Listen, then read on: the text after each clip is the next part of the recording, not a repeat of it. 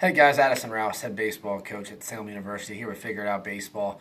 I'm going to talk to you a little bit about bunting and going to demonstrate our mechanics and how we bunt here at Salem.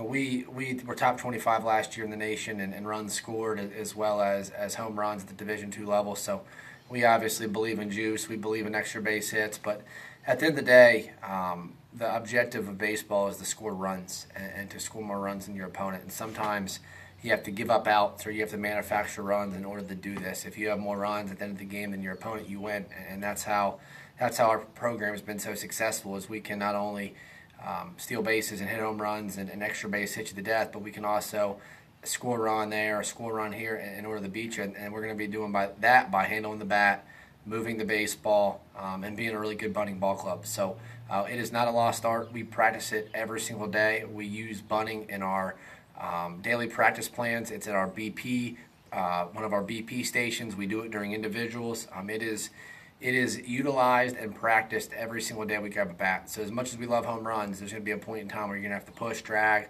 or sack in order to win you a ball game. We're going to walk you through that today. Our last bunt is our push bunt. This is an awesome weapon. Our push bunt scenarios, guys, are going to be when we have a runner being held at first base. Okay, got a guy at first base. Where, with less than 2 outs, is our second baseman going to be? Our second baseman is going to be in double play position. Where is our first baseman going to be? That guy is holding that runner on. So what's wide open? The 4-hole is wide open. It is a free base hit if you can push bunt well. This is a very difficult bunt. It is not easy. You want to bunt a pitch that is typically up in the zone and out over the plate, so there's not much gap there for flexibility. But if they throw it in that spot and you can handle the bat and you can push it past the pitcher and to the 4-hole, you're in business for a base hit.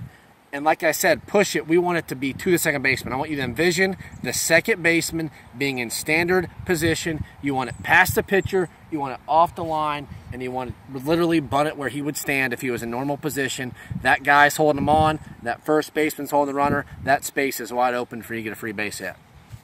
Noah's going to walk us through that. Noah, show us your footwork first. Okay, so you see how Noah won? Right there, he cheats up in the box again. Okay, his feet are a little bit closer together. He's in a more upright stance because he wants a baseball up in the zone. Again, hands are positioned great. Okay, he is in a really, really good and strong position with his hands. There's some flexibility in his arms. He's still bunting in his legs, but like I said, he is standing a little bit more upright because he's wanting a pitch up in the zone, and he's in a position to where when he bunts this baseball, no, walk through it real quick, just walk through one. It's not a pitch. You see how he's already ready to push forward. Okay, push forward now and act like you're bunting right now.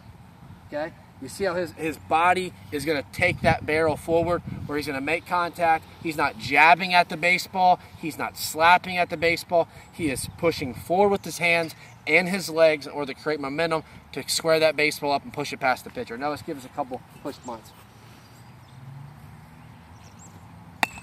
Beautiful. Great bunt, Noah. It's a base hit. Beautiful. That one's a little close to the pitcher there. He's going to try to work a little bit more to his right in the 4-hole. That's a base hit every time right there. Great job, Noah. One of our teaching points we'll talk about is we preset the angle. So we do not set our angle late. We preset. Noah, show him a sack angle, okay?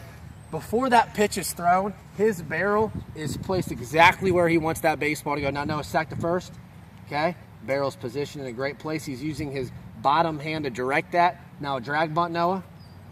Okay, setting his angle down the third baseline. Okay, now a push bunt. And now his bat is angled toward that 4-hole. So those angles are predetermined before that pitch is thrown. Obviously, the drag and the push is for a hit you're going to show late, but the angle will be set before that pitch is thrown and delivered, so you're ready to put that ball where you want it to go rather than jab at it late. That is a huge component and a key teaching point here in bunting.